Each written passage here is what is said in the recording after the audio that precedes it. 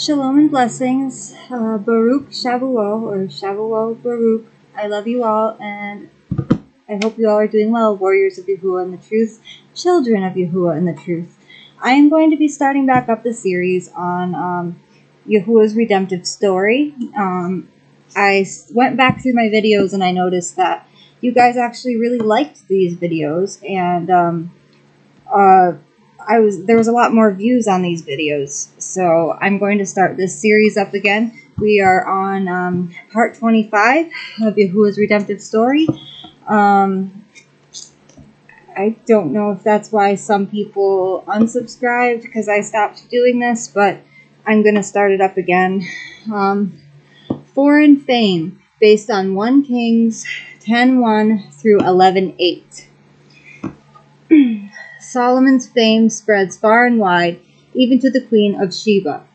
Solomon, Solomon, all I hear are tales of his wealth and wisdom. I'm going to Jerusalem to find out for myself whether the stories are true. The queen sets out in a huge caravan. She has many camels loaded with wealth, precious spices, piles of gold, and many precious stones. Finally, her procession catches sight of Jerusalem. What a beautiful city! It sits on the hill like a glistening crown.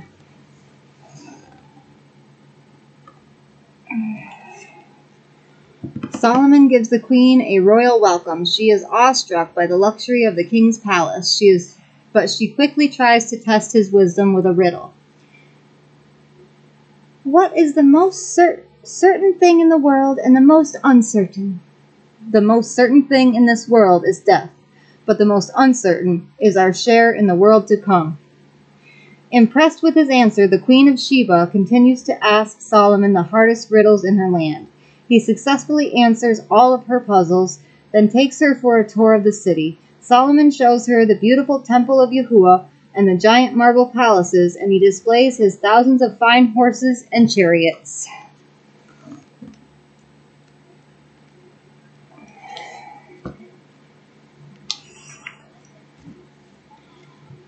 Jerusalem has outgrown its old walls of defense. We're building new ones. That foreman seems to know what he is doing. You're very observant. That is Jeroboam, my chief labor foreman. Solomon continues to build but now the people are worried and shocked by what they see.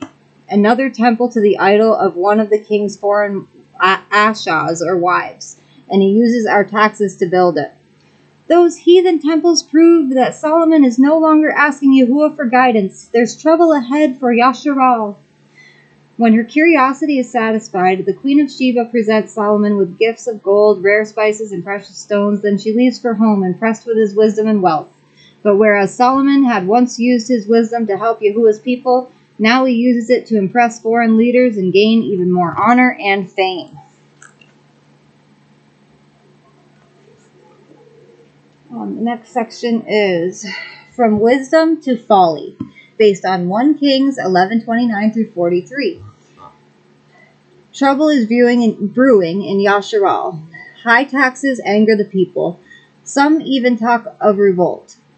But King Solomon refuses to pay attention to any warning signs. One day, as the king's labor foreman, Jeroboam leaves Jerusalem. Jeroboam, stop! I have a message from Yahuah for you. Yahuah. A message from Yahuah? What is it? And why are you tearing your robe? This is how Solomon's kingdom will be torn apart because he has turned away from Yahuah. Bella, stop, please. Yahuah tears the robe into 12 strips. Here, take these 10 pieces. They represent the 10 tribes of YISHARAL that you'll rule over when Solomon dies. The other 2 tribes will be given to Solomon's son so that Yahuah's promise to Dawid will still be fulfilled. Solomon flies into a rage when he hears about Yahuah's prophecy. I made Jeroboam a leader, and now he is using his position to turn people against me. Find him and kill him." But friends warn Jeroboam, and he escapes into Mitzrayim, or Egypt. "I'll stay here until Solomon dies. Then we'll see if Yahuah spoke the truth about my ruling the northern tribes of YISHARAL. Reports of your people's complaints have been reaching us for some time. But Solomon continues to live in luxury and so far removed from his people that their complaints do not reach him. He even ignores Yahuah's prophecy and Yahuah's warning that the kingdom will be divided because he worships false Elohims, or false idols.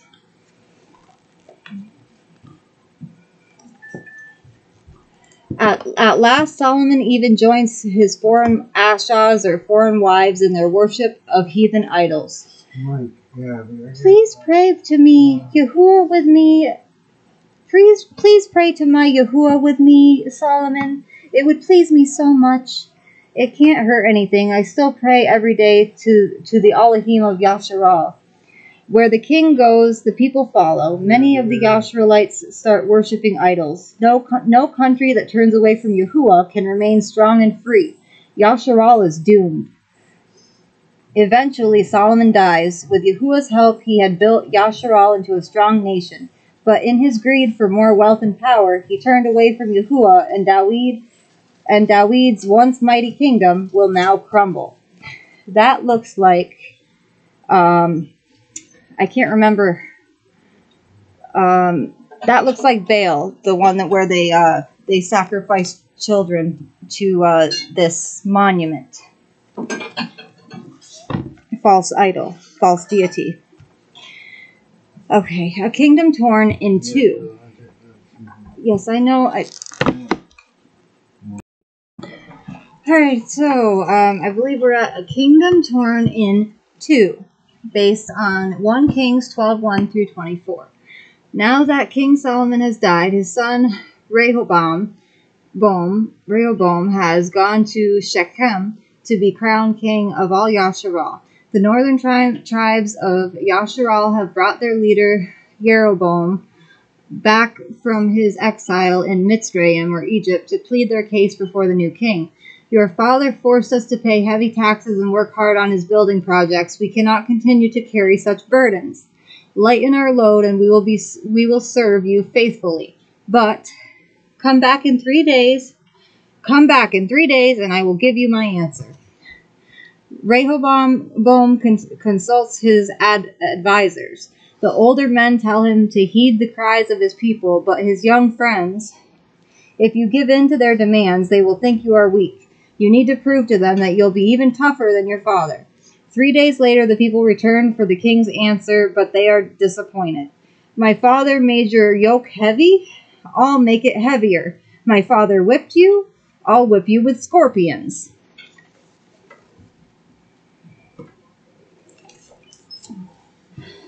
Then we do not need you to rule us, because just because King David was your grandfather doesn't make you our king.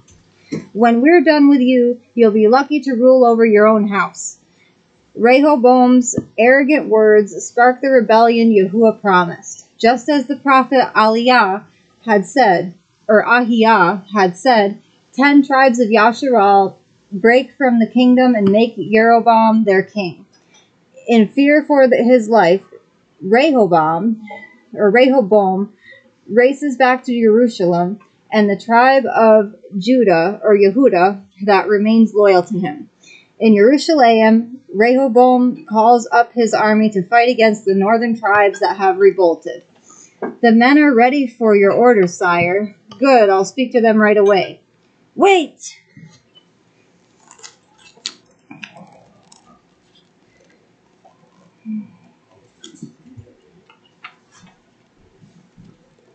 "This is a message from Yahuah to the king of Yehudah and all his people. Why didn't he refer to me as the king of YISHARAL? It is Yahuah's will that the country be divided at this time. You men of Yehudah should not fight your brothers of YISHARAL. All of you go back to your own homes." Who is this man trying to give us orders? He's Shemaiah, a prophet of Yahuah.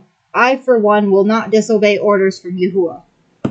The army breaks up and goes home. The 12 tribes which have been united under the kingships of Saul, Dawid, and Solomon are now split between the northern tribes of YISHARAL and the southern tribe of Yehudah. As a final embarrassment to Rehoboam, the Egyptian or Mitzrayim Pharaoh Shishak, Jeroboam's ally, raids Solomon's beautiful temple and steals all the fine gold and riches. In shame, Rehoboam replaces them with bronze. A bad start for YISHARAL, based on 1 Kings 12:25 through 14:20. Jeroboam has been made king over the northern tribes known as YISHARAL, and King Rehoboam rules the southern kingdom of Yehudah. Unfortunately for Jeroboam, the Kodesh temple of his people is not in YISHARAL, it's in Yehudah. King Jeroboam, do you know that all people still go to Jerusalem to worship in the temple? I know. As long as they still go to Yehudah to worship, they will still have some allegiance to the other kingdom. I don't want my subjects to have split loyalties, like double-mindedness, which Yahuah doesn't want us to have. A double-minded man cannot survive. That gives me an idea. They only go to Jerusalem because there is no temple here. To keep the people from worshiping in Yehudah, Jeroboam makes 2 golden calves. When our people escaped from Mitzrayim or Egypt years ago, they worshipped this Elohim. Worship it now, and you won't have to make the long trip to Jerusalem. A golden calf again? Worshipping of idols?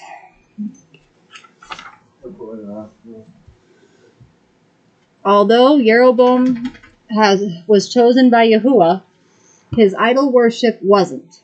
A man of Yahuah from Yehudah comes to Bethel to prophesy against Jeroboam. As an insult to the king, he gives his prophecy directly to the symbol of the king's blasphemy. Unkodesh, or unholy altar. A king descended from Dawid will shatter you and execute your unholy or unkodesh priests. As a sign of the power of the Adonai, you will now break in 2 pieces. Seize him! But the power of the Adonai withers Jeroboam's hand before he can draw it back. I'm sorry, please ask Yahuah to heal me. Very well, you are healed, but know that Yahuah has turned his back on you and your family because you have set up altars in the high places.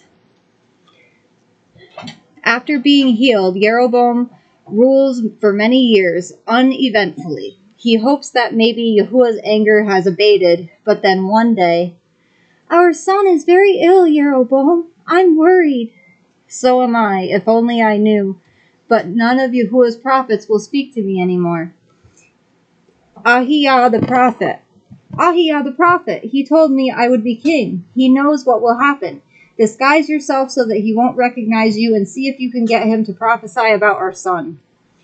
Immediately the queen disguises herself and sets out for Yahuah's house. But as she steps through the door, I am blind, but Yahuah has told me who you are and why you've come. Yahuah gave his favor to your husband and made him king. Jeroboam used that power to do evil, and evil will come to him.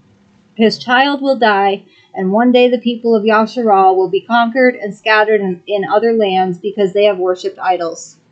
The first part of Yahuah's prophecy comes true right away. When the queen gets home, she finds her son dead. But Jeroboam is not wise enough to heed this warning. He continues to lead his people in idol worship, and YISHARAL never returns to the pure worship of the Adonai. As a result, the kings of YISHARAL are plagued by war, bloodshed, and assassination. For 40 years, each king is more evil than the one before him. Then King Ahab comes to the throne, and he is even worse.